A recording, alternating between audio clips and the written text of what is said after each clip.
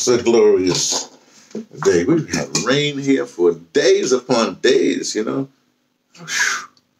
We're flooded here in South Africa. But you've been flooded. You had some weather things here, and not weather, but, you know, political weather in the States. Iowa, hey!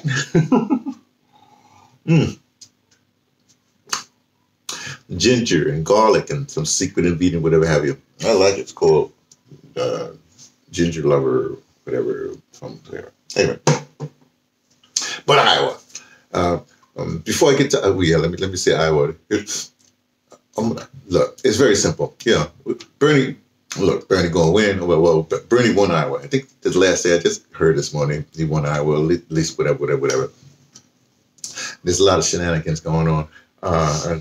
You can get that any place on the internet. But I want to say is to point out something else. At this particular point, a long time ago, somebody had told me, he said, you know, if Iowa has predicted a lot of, you know, whoever gets the Iowa thing, it usually becomes a nominee for that thing. But then somebody doubled down and said, no, you get Iowa and New Hampshire both together, then that's a certainty. Because people go by, they do bandwagon things. People jump on the bandwagon. If you think you're the winner, you're going to jump with the winner, you know, that kind of thing. Anyway, so we have a job to do. Well, we, you know, progressives, whatever you want to call us, or people want justice, or people want something. They don't want status quo. But the status quo, namely the DNC, you know, they got all kinds of things having to do. Tom Perez is pretty funny to me because he's so stupid, you know, that you can see everything that he's doing. Yeah, the whole rules committee with the platform for the convention when it comes up, you know what I mean? And trying to stack that with their corporatist people, you know, all kinds of the whole, you know, they got the media, you know, the corporate media. Oh, they're all trying to converge against, you know, you understand what the deal is.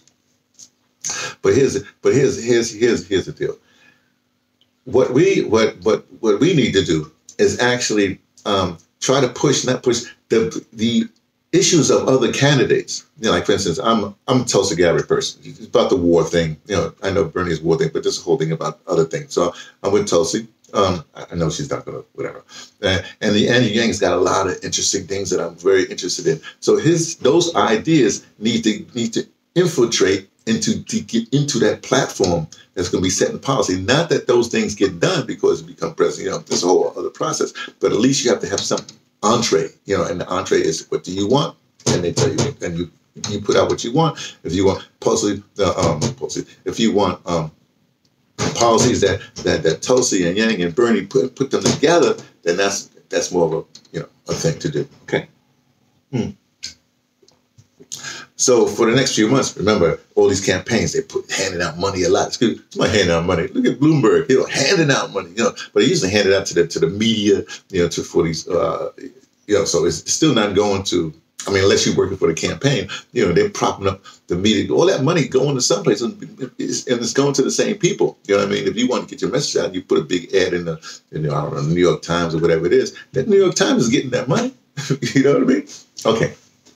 Let's go back to Bloomberg for a second. Bloomberg, that is so funny. You know, Tom Perez must be stupid. The DNC is really dumb. You know, they think that people are really dumb. And people see that and people are talking, you know.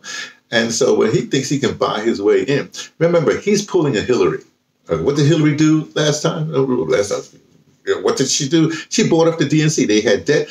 Her people, her Clinton Foundation, whatever, they sent them money. And then they thought they would anoint her. It didn't work. Well, Bloomberg's trying to do the same thing. You know, he buy his way in, pay off some debts for the DNC so they can keep, you know, like that.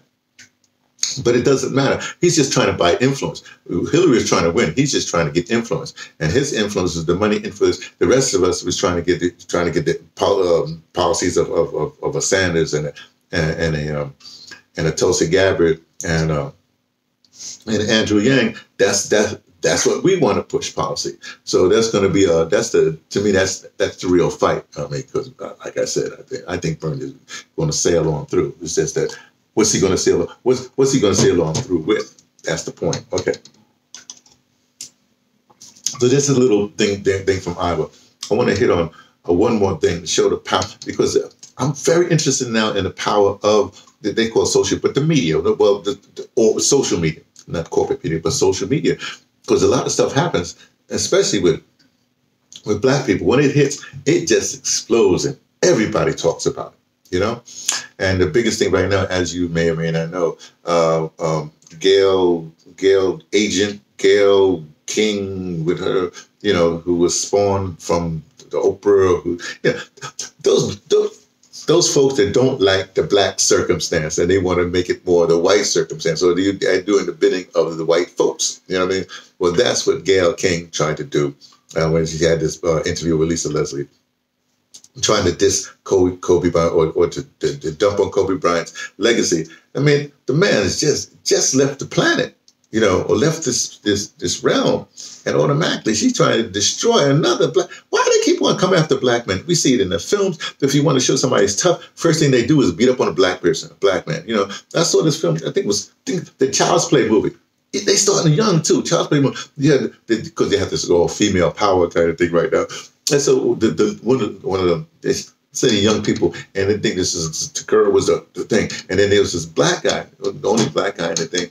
And she sort of jacks him and said, no, you just need to do what we're gonna do. We got to do this. And so he, you know, to show that she's in charge, to show she's tough, it's got to be a black man that she's you know, shaking up. You know what I mean? It's the same thing. If Gail wants to continue with cachet with the CBS, with the Caucasian broadcast services, then what she has to do the bidding of the Caucasian broadcast services, you know, and they'll pay a lot of money to do that, and that's what's happening, you know. But this is all over. We don't get all the black people. That's, you know, all the black men. They try to continue to emasculate black men, and so, but it ain't gonna work this time, Gail. Sorry, you overplayed your hand, nah, you know. So for I think in the black community, you got Gail, you know, and Oprah. There'll be jokes about them, but that's all. They just be jokes now. People are abandoning that whole thing, just gone. So those just a couple of things. It's sort of everything's sort of political anyway. So there's a couple of things just to let just so you know what's on people's mind, or at least on my mind. My mind is T's mind. That would mean me, T, from the Pattersons, take the train to bed. Let you know what I only suspect.